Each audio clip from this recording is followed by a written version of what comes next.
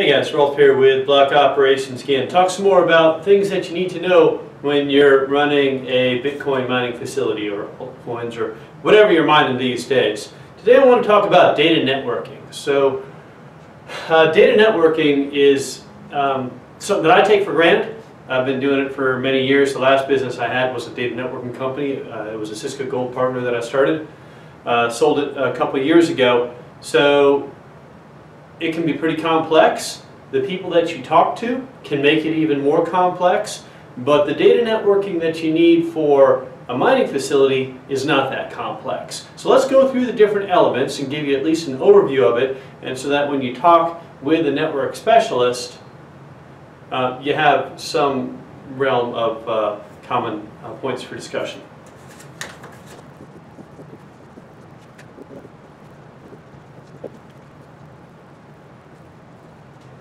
Alright, let's start out with coming from the outside in.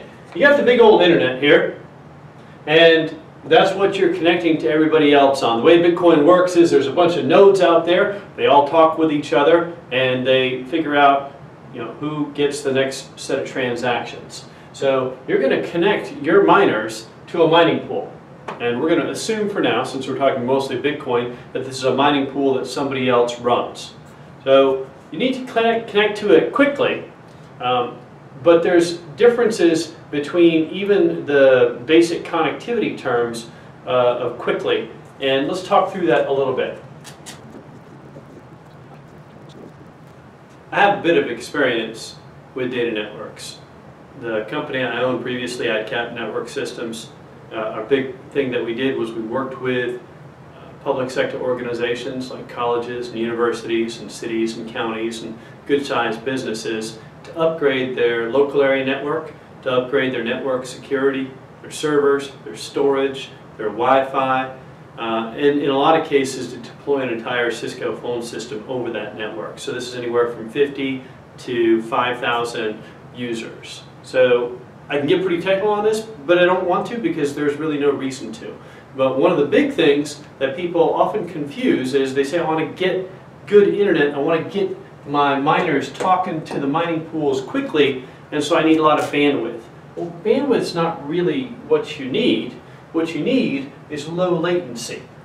So the latency comes from a bunch of different things. Mostly it comes from just distance, so electricity and going through the different switching paths. It takes time over distance, but it can also happen when things stack up at choke points. So if you get internet from your local cable company or somebody like that, they'll often oversubscribe. So they'll bring in, there'll be lots more users that are trying to get access to the internet than they want. So through the path of the cable, there'll be choke points where your information slows down. So in a lot of cases, when you buy more bandwidth, even though you don't use all the bandwidth, it kind of frees up those choke points. So if you do get more bandwidth, you can oftentimes reduce your latency, but it's the overall the latency that you want to reduce. In fact, some of the lowest latency connections can be very low bandwidth. So those are the major things that you want to talk about when you're purchasing your internet from the internet providers. You don't need a huge pipe, it just needs to be low latency. Unfortunately, with most consumer grade, they won't give you a service level agreement for latency, so you end up having to get bandwidth. Anyway, you bring network into your location and they'll provide some kind of router or modem. Now, that can be a complete router and modem with a firewall and Wi-Fi and everything like that. I don't like using the cable company's Wi-Fi and firewall. So in a lot of cases, I'll turn off the Wi-Fi because other people sometimes can connect to it, cable program, and then I'll port forward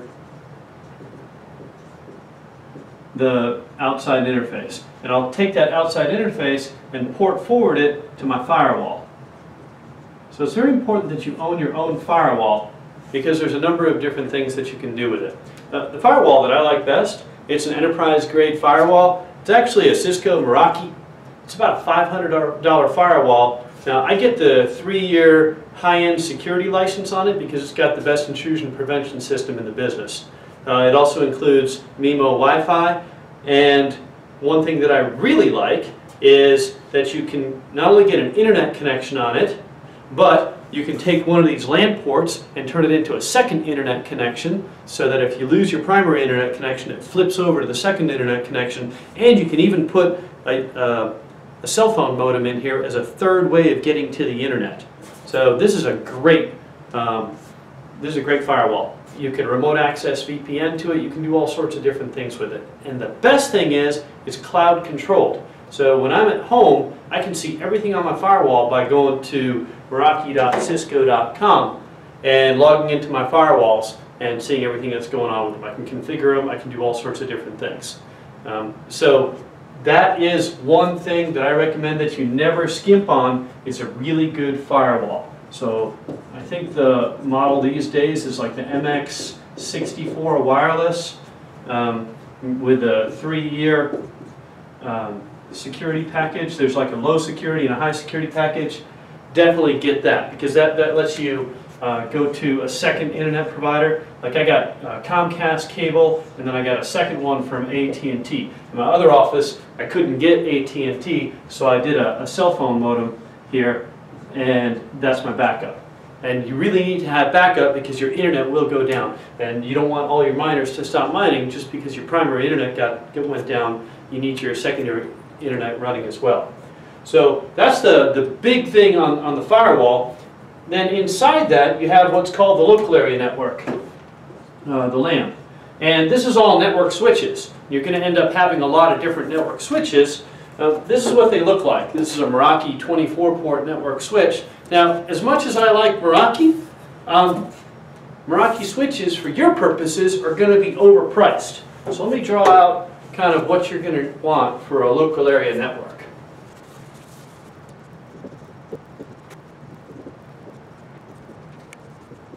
Okay, so here's our internet connection, and it's connected through the router to our firewall. And we want to talk about these network switches and about how we're going to do the IP addressing of the organization. And we'll talk about IP addressing in a little bit. Let's talk about the physical network switches first.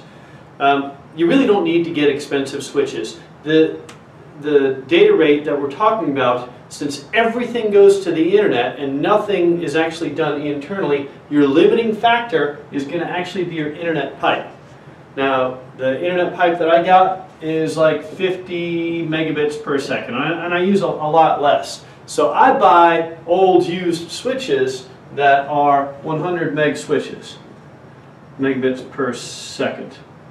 I'm not going to explain megabits per second right now, but a lot of times people think, okay, I need the fastest network switches that are out there. I need gigabit switches. So, 1,000 megabits per second. Well, 1,000 megabit per second, just because it connects to the switch at that speed, doesn't mean it's going to get out to the internet at that speed. You're limited by your internet connection. So you can get the less expensive 100 megabit connections. Now, I was just at Fry's, and I saw you could get 24-port switches for, I don't know, $200 or so from Linksys. And you know what? Those are pretty good. Those are all you really need. I prefer to get 48-port switches just because it gives you a little bit more flexibility, but not really a big deal. When we're talking about racks, we're talking about racks in our typical setup where we have 24 miners in a rack. If we stick a 24-port switch on there, that's great. As long, maybe if it doesn't come with 2 or 4 uplinks, then you just stick 22 miners on there. What you do want to do is set up some kind of redundancy. Depending on the level of the size of your operation and what it's going to cost you to have it down for a day, kind of gives you a figure for what you want to pay for redundancy. You can even set up a Meraki firewall. I'm not sure if the small one will do it, so it can be done as a failover. That's a little bit more complex. You might want to prefer just having an in-place spare. Like I got an old Meraki firewall that I could plug in and fire up pretty quickly, so I wouldn't even have to get one. But you do want to assume that network cables or the ports that they're plugged into can fail. So a standard network topology it talks about a core and distribution layer, and that's kind of what we're building, and then an access layer. An access layer is where the access devices plug into it. So assuming that all these are a switch that's on top of a rack, what we'd like to do is connect the switches so there aren't multiple hops. It's tempting sometimes to connect one switch to another, to another, to another, but you don't really want to do that because then the information has to hop from one switch to another. And then if any one switch fails, in this case, then all the other switches drop off it as well. You don't really want that. So the way you want to physically connect the network cables is to connect them to the distribution layer. So connect these guys to the distribution layer here, and then also connect them to the distribution layer here. The network switches have something that'll shut down the port and prevent loops. It's called spanning tree protocol. Most of them just have it turned on automatically, so you don't really have to worry about it. But that way, these ports, so you can see the distribution switches get kind of busy. If they're 48 port switches, then you got enough switches on top of the rack. In a lot of cases, you're going to just want to have dedicated switches as your distribution switches. Now this type of network topology is really expandable, and it's reliable, and it's the type of setup that you need. So within that, let's talk about IP addressing. If you want to learn about IP addressing, I'm sure there's a lot of good YouTube videos and other things like that. The basic industry standard for understanding this stuff is the Cisco Certified Network Associate. So if you go do some Googling around on how to get your Cisco Certified Network Associate or the prep for that, it'll go through and explain all the IP addressing and different things like that that you need. And if you're going to contract with someone, it'd be a good idea, my personal opinion, to work with someone that works at a local Cisco service provider. There's certifications beyond the CCNA. There's CCNA, which is the associate, there's the design associate, and there's the CCDP and the CCNP, Cisco Design Professional and Network Professional. These are really folks that you'll want to hire if you're going to hire to do some work on your system. Above that is a CCIE, Cisco Certified Internet Working Expert. These guys tend to be fairly expensive. They're very knowledgeable. Sometimes they like to design really complex networks. They're probably going to be overkill for what you're looking to do if you're going to hire a consultant on your network side of things. Well, let's talk about IP addressing. You get a public IP address from the internet, and I just have a dynamic IP address because I'm not hosting any services out of there, so they hand me some kind of IP address. And then I run a permanent internal IP addressing scheme. Internal IP addressing. And my firewall does the network address translations and the port address translation. So all my internal devices are able to go out through that one external IP address. So internal IP addressing schemes, they typically come in 3 different numbers. 192.168.x.x, 172. I forget what it is, and then the 10. Now, a lot of folks, they start out because their machines default to it with a 192.168 IP addressing scheme. And I prefer to stay away from that, because these octets, they go from 0 to 255 on each of these octets. And the network determines how many devices that you can have on it. So in a lot of cases, an entire network description is going to be the 192.168.5.5. That's going to be a specific IP address of maybe a device on the network. Within that, you're going to have a default gateway. So if you can't find someone on your local network, you send it to the default gateway and he'll dump you out to a different network. So the default gateway, in a lot of cases, might be 192.168.1.1. So that's the default gateway.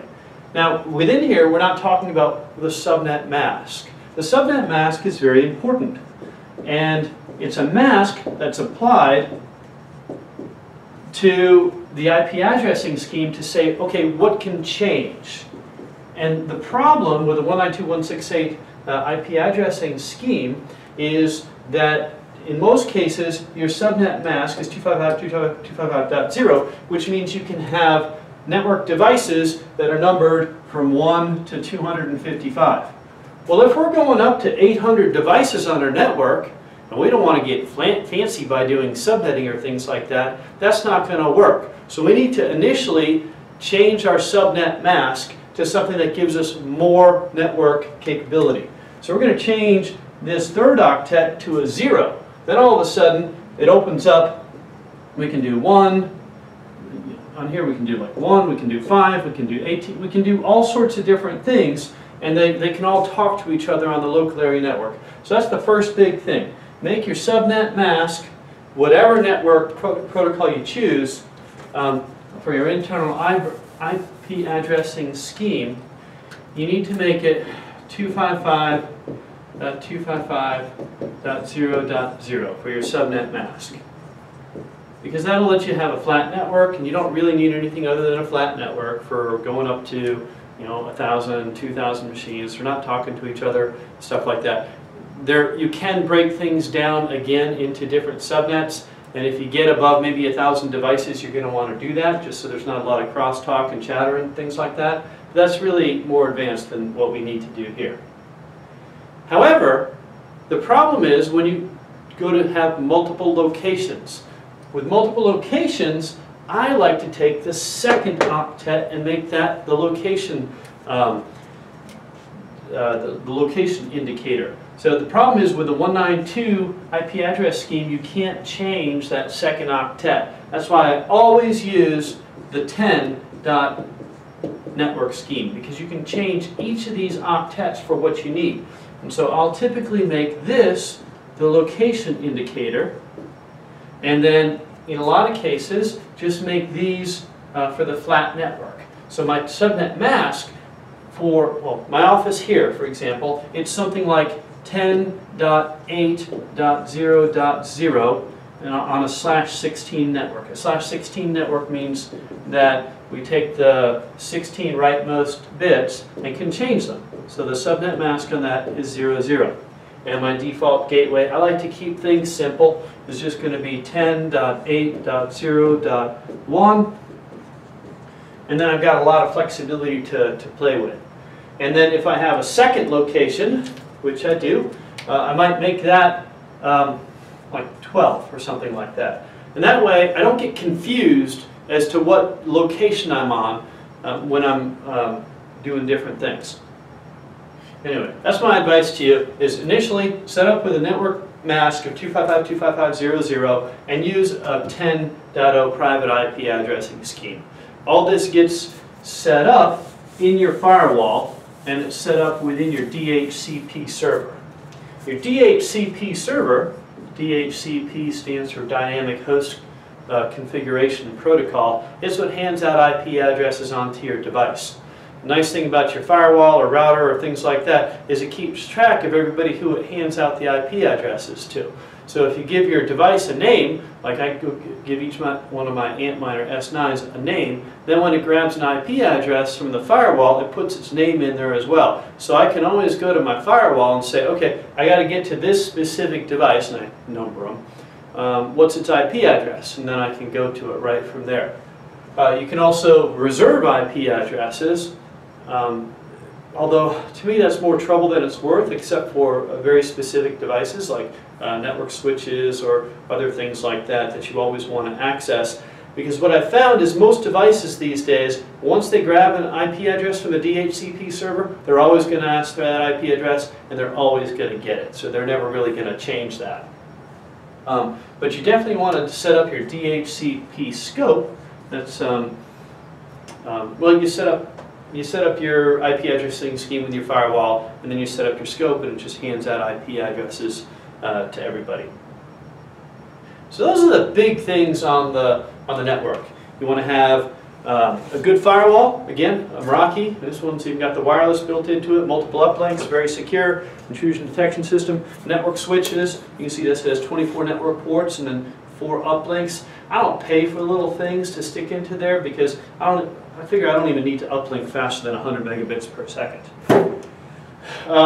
and the Wi-Fi that's built in. And if you start getting bigger than 1,000, 1,500 devices, then you want to talk to a network guy about subnetting the network so that there isn't any, so there isn't a lot of broadcast traffic. Anyway, so that's the big thing on.